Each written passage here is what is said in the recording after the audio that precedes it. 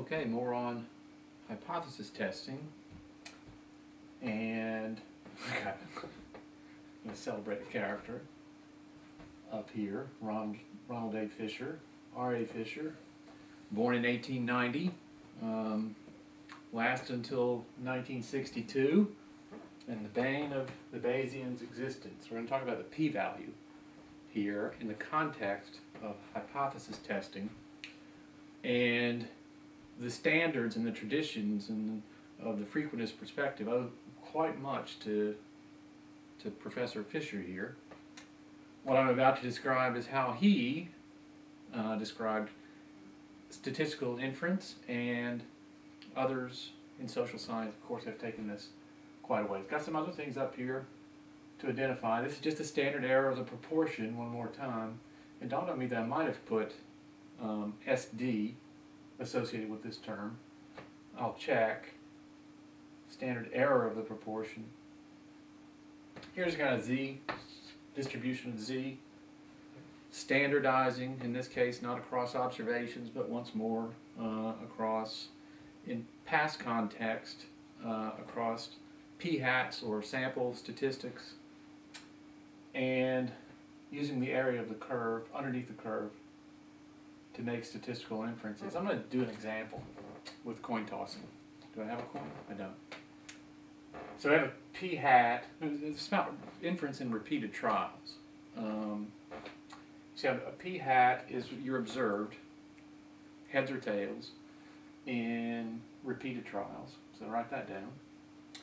And p here, we're going to not have estimated proportion, but a real one, in the sense that we're going to test whether this coin is fair or not, whether it's weighted or whether heads and tails actually have an equal probability of coming up whenever you flip it. So we're going to make p equal 0.5, and it's just the idea is a fair coin, and we're going to wonder if p hat outcomes, a proportion of outcomes in repeated trials, will give us something close to 0.5 or not. And our alternative, that's the null hypothesis. The alternative is that p hat won't equal p, that we will be able to conclude with some p-value less than 0.05 if we'll be able to conclude that the coin is biased in giving a result. If it's weighted, we're going to have a fun exercise about weighted coins later. So I set this thing up this way. So p hat, this is HO down here. P hat, the difference between what we observe as a proportion in repeated trials, really observed, and what hypothetically we observe. I'll put up here in the numerator the test statistic, and use this as the denominator. This is PHO, so we're going to use 0.5 here, 0.5 here, 0.5 here, and let's give it a hypothetical number. We're going to say p hat equals 0.531. So it's close, right? The outcome of the trials is close. What we want to know is that if we kept doing it over and over and over again, would we get something closer to 0.5 or instead distant from it, like point? So this is then equal to 0.031, right? Now we have to decide on how many times we're going to toss the coin, and not coincidentally, I'm going to say we're going to toss it 1,600 times. That's a lot. That's a lot of coin tosses. Each time we're going to record heads as 1, tails as 0. So we're speaking then of the probability across the repeated trials of finding heads. So equal to 1. This is easy. This whole thing I set up to be easy. 0.5 times 0.5. 0.5 times 0.5 is 0.25. Take the square root of that, and it's 0.5. So what goes up here is 0.5, and what goes down here is 40. The square root of 1,600. And then you have this ratio left to figure out.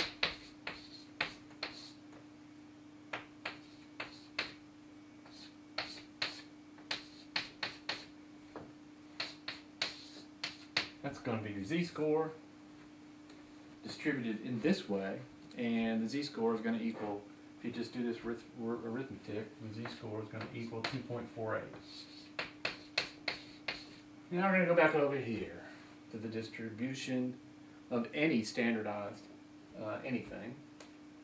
It's always normal, a mean zero, and its standard deviations that we're going to call standard errors. Standard errors, you're going to move one away. We're going to think about the area under the curve.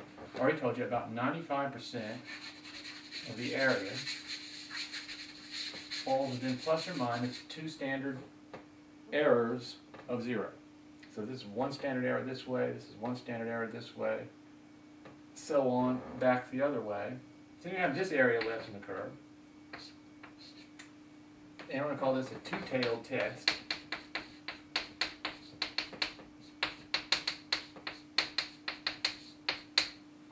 And finally, we're going to count the area on this side and the area on this side. What proportion of the area falls under the curve on both sides. So two-tailed. The reason this is two-tailed, I can make this one-tailed if I change this expression. So I say p hat not equal to p. I didn't say which direction in which p hat would be unequal. I didn't hypothesize, for example, that it would be weighted toward heads or weighted toward tails. I just hypothesized that it would be weighted in some one of the other directions. So I'm going to choose a two-tailed test. For hypotheses where there is a directional sort of natural direction to the hypothesis, you would use one tail, which essentially then would take the results you're going to see here and divide by 2. So you'd be looking at all the area over this way or all of the area over this way, leaving the p-value to describe, as you'll see, only one of those 2's. In this case, we're going to do both. So 2.48 is a z-score, and it is associated with a p-value. So it's a z. We're going to see other distributions, not just z. We're going to see the t-distribution, and we're going to see the chi-square distribution. And so we'll have a t instead of a z, and we'll have a chi-square instead of a z.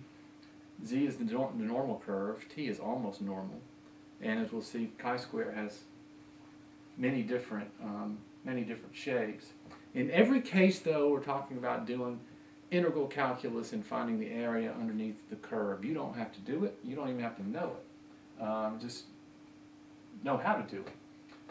You just have to, for the purposes of this course, understand finding the area under the curve is an extremely simple, basic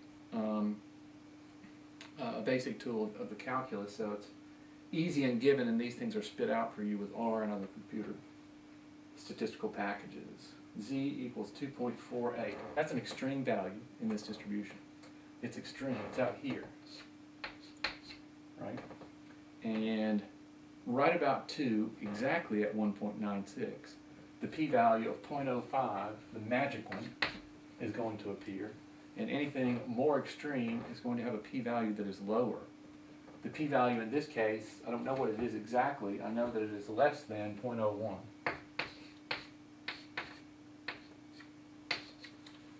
P-value associated with this. And what does the p-value mean? The p-value is the probability, write this down, the probability of obtaining a test statistic at least as extreme as the one you observed, given that the null hypothesis is true. So once more, given that the null hypothesis is true, p is the probability of obtaining a test statistic at least as extreme as the one you observed. This is extreme.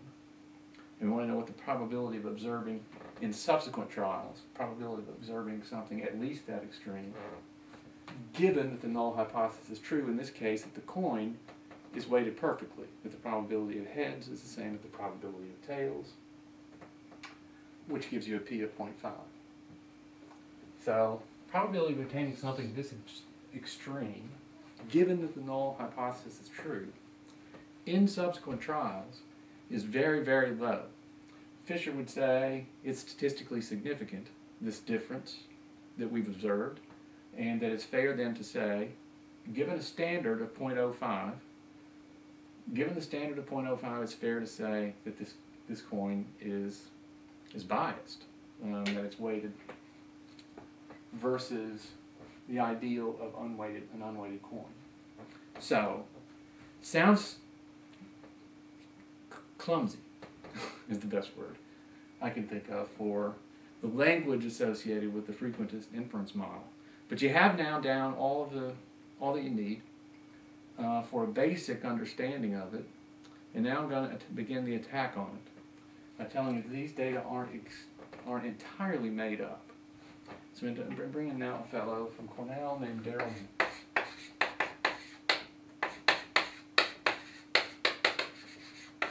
I put him up so you can Google him. Darrell Bem was a very prominent social psychologist at Cornell University, quite famous in his own circles, among other social psychologists, until last year, and then he became famous everywhere. Darrell Bem published in the Journal of Personality and Social Psychology the results from 9 experiments, all of which seem to, given this inferential package, suggest that college students at Cornell had, for lack of a better term, ESP. He had been doing this for 6 or 7 years, and keeping it to himself, he might wish he had continued to do so. He'd been doing this for 6 or 7 years and keeping it to himself, but he published all of them in a prominent journal, and the referees and the journal editor, this is a very, very prominent journal. It would be in political science, very similar to the American Political Science Review. It's a home run publication, if you can get it. So the most prominent journal in his field is publishing a very sensational result, or a series of very sensational results. I'm going to give you the basic outline of Bem's first experiment, I believe of 9, the basic outlines of it, and tell you about his results and what he concluded. There were more. He calls this phenomenon psi. I'm going to do this. Psi is weird, psi is paranormal, and Google that too. Bem and others for centuries, forever, have been interested in sort of the union of science and odd beliefs, beliefs about ESP, beliefs about any kind of sort of mythological, anything that can't be proved by physics. So, and that's the basis of his psychological and scientific work. The first, he did his research at Cornell, using Cornell undergraduates. So I guess if we're to extrapolate and say that there are these kinds of things, odd goings on, that they're happening at least only at Cornell, might say something about the external validity of his study, but I want to critique the statistics of it from the standpoint of a Bayesian, which is where we're going, and then we're going to touch base with Reverend Bayes in the next video, and then leave him alone. So this .531 is what he found in the following experiment. He sets up these 100 students. Now the N is not 100; it's closer to 1,600, because he's counting. He's letting students do multiple repetitions. So he's counting students times the repetitions that they did of the following setup. So it has 2 windows that appear on a computer. There are curtains and so forth. Students are challenged to pick the window that will reveal a photograph. One window will always reveal nothing, and one will reveal a photograph. And the algorithm, the computer algorithm that decides whether a photograph will appear or not appear, chooses at random. So we have very much the setup of the tossing of the coin here, 1,600 times. Parenthetically, I'll say that his N is, to me, controversial simply from a frequentist standpoint, but let's take him at his word and say that it's okay to let 100 students do 16 comparisons and then lump them all together. As best I could tell, that's what he did. So this is a simple task. You're sitting in front of a computer, if you're one of his subjects, and the window, you choose A or B, and then you get to see whether you got the right thing or the wrong thing. The window opens that you chose, and nothing's behind it, you'll see nothing. If there's a picture there, there'll be a picture, and then he randomly manipulates what the picture will be. The picture is either a romantic encounter, between people. It's either a romantic encounter or he calls it erotic. So again, we're going to vary whether they can see a picture, and we're going to vary a picture relative to whether it is romantic between two people or erotic, which I suppose is porn, right? And he didn't tell the students that one of those two things was coming. What he wanted to find is whether there was a difference in the probability that they would identify where an actual picture occurred across the random variation of erotic versus romantic. And what he found was that there was.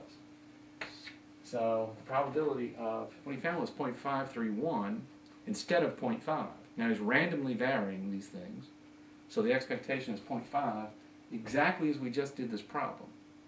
The expectation is 0.5, so the null hypothesis is that they should get the erotic and the romantic at the same rate.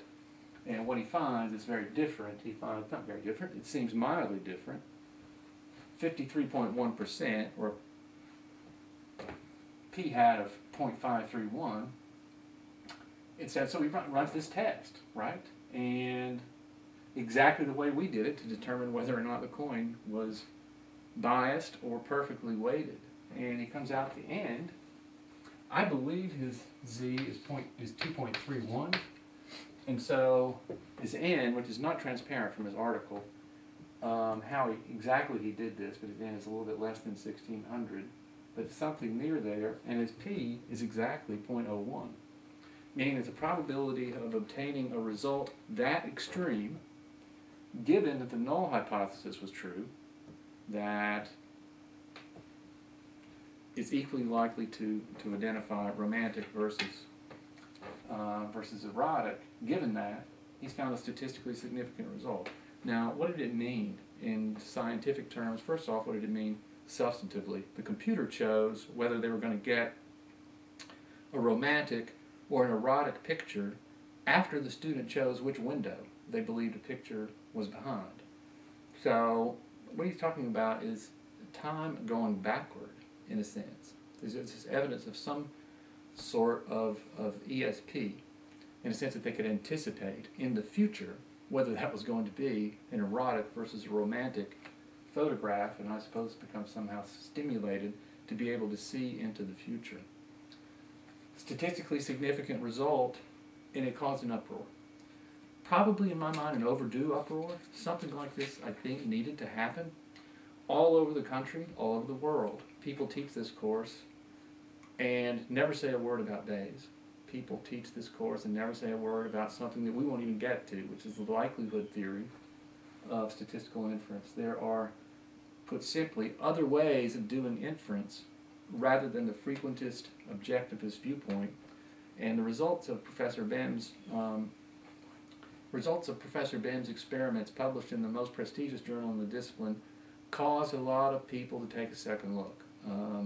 And that second look continues. In my opinion, going forward, there will at least be a complete mix of Bayesian inference and frequentist inference, because so many things can go wrong in the model laid out by Ron Fisher. He's also the fellow who decided that 1 in 20 is the point at which we would say statistically significant.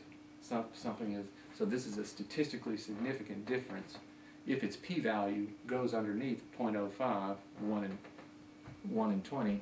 He is the guy who said that, and then everyone else has done it ever since and continues to do it, not just in social psychology, but in political science and elsewhere.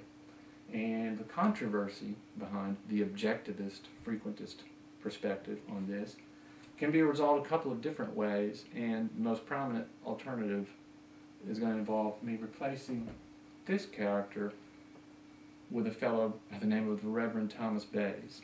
That'll be the subject of the next video.